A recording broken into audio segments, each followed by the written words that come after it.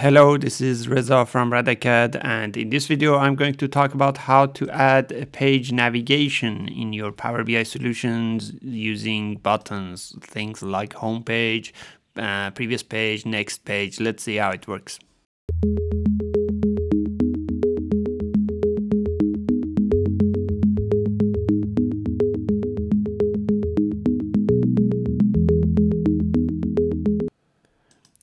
In a Power BI report, we can have multiple pages. As you can see here, I have many pages in this Power BI report, and you can navigate through these pages using this navigation list of pages down below.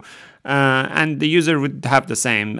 For them, they would be seeing this either under the bar below here or in the left hand side, depends on which version of Power BI website service, the new look or the old look they are using. Now you can customize it. You can build navigation buttons that acts like this. Here you can see that, for example, from this page I can click on this and that goes to the previous page, which would be page 6. And then on page 6, I have this one, which if I click on it, it goes to page 7, right? So navigations like this, you can add a home button, you can add a back button, and anything like that. How you can build these navigations? These navigations, you can build it using buttons in Power BI. Now, Power BI had buttons for some time already. It's not a new feature. However, recently, a few days ago, they announced the March release of Power BI, and in the March release of Power BI you can have an action for a button that is page navigation. Now let's first talk about what is a button, because you might not have used it. In a Power BI desktop you can add a button if you are using the new look, the new ribbon. It's under Insert tab, buttons, and you can select any of these buttons. If you are using the old view, or let's say the Power BI desktop report server version, it is in the home tab still. You can add any of these buttons. Some of these buttons comes with some default actions. Let me just add, for example, a Q&A button, right? This button, for example, comes with a default action. You see here that there is an action setting for that, and there are a set of actions you can choose. For example, for this one, whenever I click on it, it brings the Q&A up because that's a Q&A button. Now, the thing is that this action can be set to anything else. Like Q&A, I can change the action of this to be something else, to be a web URL and navigate to a web URL, right? So the button itself is not really important. It's more like a shape with some extra configuration, of course. You can choose any of these shapes, and and then you can set the customization action for that. Now, so that's button. Now, what are the actions? Action can be a bunch of things, as you have seen this already here, and we are not talking about all of those at this video. In this video, we are just talking about page navigation. Page navigation means that if you select an action like that, then you can enable this to navigate to another page.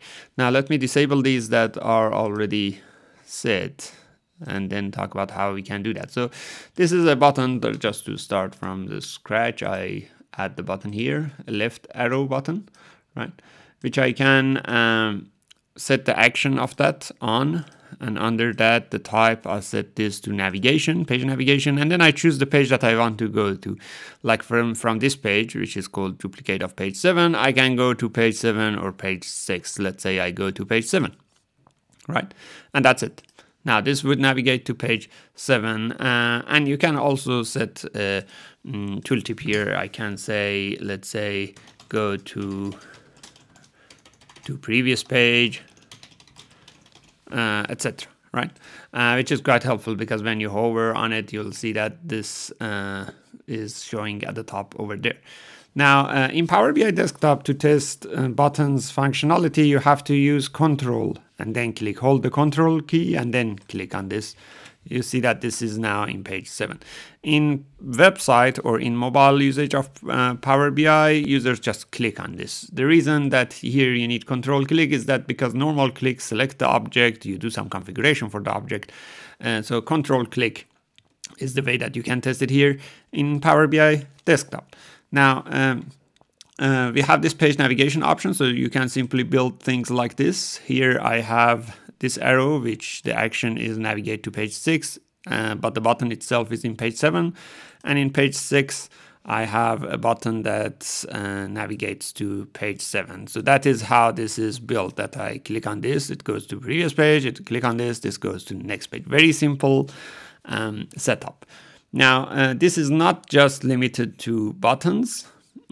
Because the action is important, you can add any shapes. Here I can go and add just another shape, let's say this shape. And then on the shape, I can set up the action. And again, this is not just shape, this is also images. You can add any image you want. This is an image, for example, an icon of a home button I just downloaded from the internet. You can get any images, and on the image, you can also have the action. Now, here comes the limitation. Right now, I mean at the time of this shooting this video, let's say, these actions that you define on a shape or on an image doesn't include page navigation. I'm pretty sure that that would come very soon, but until that time that this comes, how you can do that? The thing is that you can do this with the old method. Before this page navigation becomes available, we could have done this process using something called a bookmark and the action to bookmark. Now, let me show you how we can do that. For example, let's say I have this map page and I want to consider this as my home page, right? I want everything to come to this page as a home page. So what I'll do is I'll go to the View tab. First step is I'll create a bookmark, and under View tab you see the bookmark pane here. You might already have some bookmarks. I'll add a bookmark here. And let's call it map page, or you can call it main page, whatever you like. This is just a name.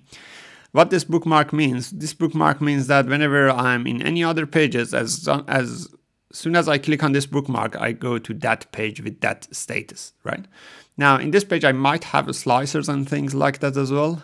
And I might want the selection of those slicers to be also part of the bookmark. And by default, that is like that. When I click on these 3 dots, I see data is also part of the bookmark. That means if there is something selected in the slicer, whenever I come to this page, that would be the selection criteria. Now, for the page navigation, usually you don't want data to be included. Sometimes you might, but most of the time you don't. So I disable that one. So this is just a bookmark without any data. Now I go to any pages that I want, like here. I click on images or shapes that I want. I enable the action. Under the action, I set type to be bookmark. And I choose the bookmark of that page. Right. So now when I click on this, Control click again in Power BI Desktop, this goes to that page. So you can build navigation options like this really simple. The other button that can be helpful is the back button, and that is also one of the actions. And back button, basically the action of that is that it goes back to the page that you are coming from. Like for example, if I copy this and put it in the map page, let's make this map visual slightly smaller and bring this over.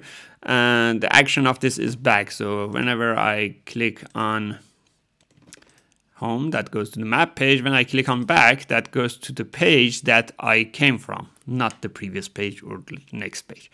Right. So these buttons are quite helpful in building a navigation menu for your Power BI solution, and I highly recommend using these. It's very simple to use those page navigation options. Even if you don't have those, you can use the icons with bookmarks and build it yourself. If you like this video, go ahead and subscribe to our YouTube channel. We have weekly videos of Power BI and AI.